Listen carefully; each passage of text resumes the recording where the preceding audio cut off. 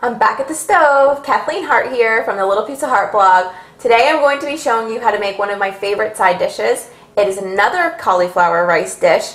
Today it's going to be cauliflower fried rice. Just like how you would get from a Chinese food restaurant, except this is made at home with fresh ingredients, with cauliflower instead of rice, and I guarantee this will satisfy your takeout craving if you're having one, and you can still stay healthy and on track with your low carb lifestyle. Let me show you some of the ingredients that we're going to be using. We have some finely chopped garlic here. I have my cauliflower, which I've grated and made into rice. If you missed how to do that, go to my previous YouTube video. I'll actually put the link below so you can learn how to do it. We have some peas and carrots here. Now you can use fresh or you can use frozen. That's totally up to you. I'm actually using frozen peas today and fresh carrots. We have some white onion that I've sliced in pretty large chunks. I have two scrambled eggs here that I've just whipped really quick with a fork. We have salt and pepper, and we have some soy sauce. So let's get started. We want to take a wok or a big skillet like this with high sides, and you want to put it on high heat with about a tablespoon of olive oil in that. So let's get this heated up and let's get started. Our skillet is nice and hot. The oil is smoking, which is exactly what we want, and we want to add our onion in. The key to this dish is keeping it moving. We have a skillet that's on very hot heat. It's on high, so we want to keep everything moving. We don't want anything to burn. That's also why I'm using a big dish like this, like a wok. If you have a wok, use that.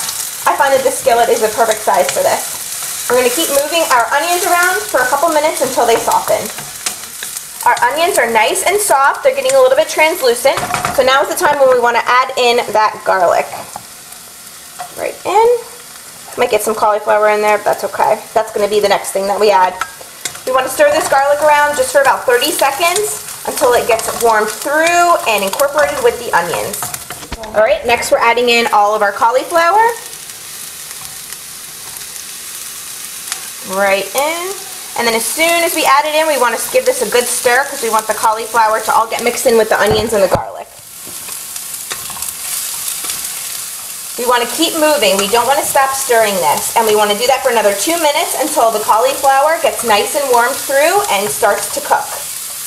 Now that the cauliflower is nice and hot, we want to add in our peas and our carrots, just right in. Give this a good stir, and it's not going to take long for these to warm through. That's all we really want to do. To warm everything through, keep it moving. Really colorful at this point.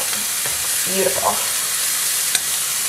Everything has been cooking together. I'm just going to give it a toss. Now this is an optional ingredient, the eggs. You could certainly skip this step, but for traditional fried rice, I love when there's little bits of scrambled egg in there. So I'm definitely going to add it in.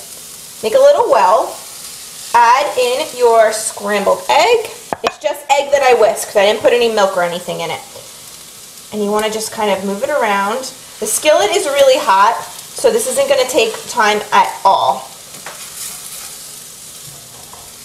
So I want to just kind of move it around like this, and then incorporate it into the rest of the rice like this, just by folding it into the center.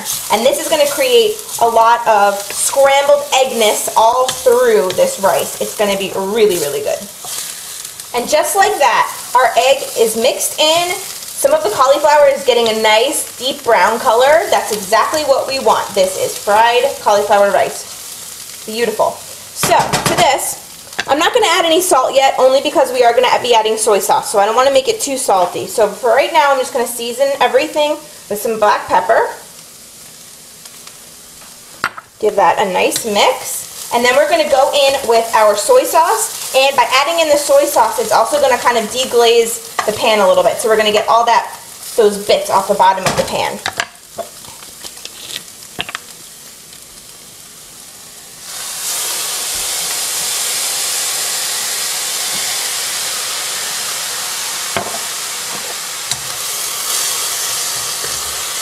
Now that smells like amazing fried rice right there. That's how we're going to get the brown color on the cauliflower and the signature taste of the fried rice.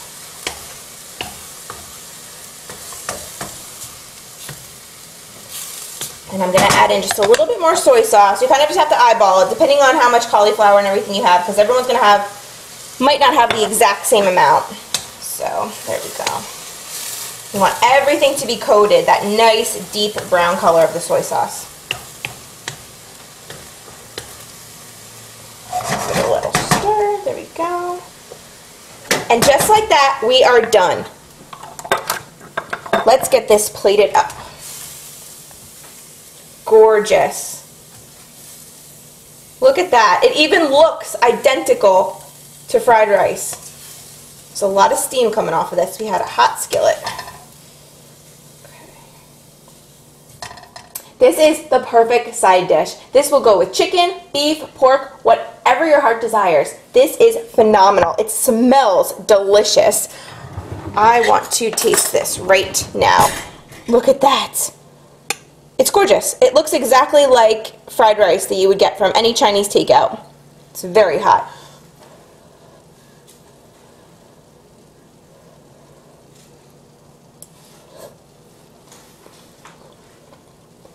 The flavor's there. Mmm. It's so good. That soy sauce. It's so simple, but it's exactly what they use at a Chinese food restaurant. And this will rival any takeout that you get. You saw what I put in there. All healthy ingredients. I know exactly what's in this bowl. It's all veggies, a little bit of egg, some soy sauce, and you're good to go. The link below will have the exact measurements for this recipe on my blog. I will also put how to cauliflower rice down there too, so you can see that in case you want to learn that. And if you go to my blog, you can find tons more recipes. Go subscribe to my channel so you never miss out on a new video. Check some of my past videos out. And I will see you guys next time. Cheers. Have a great day.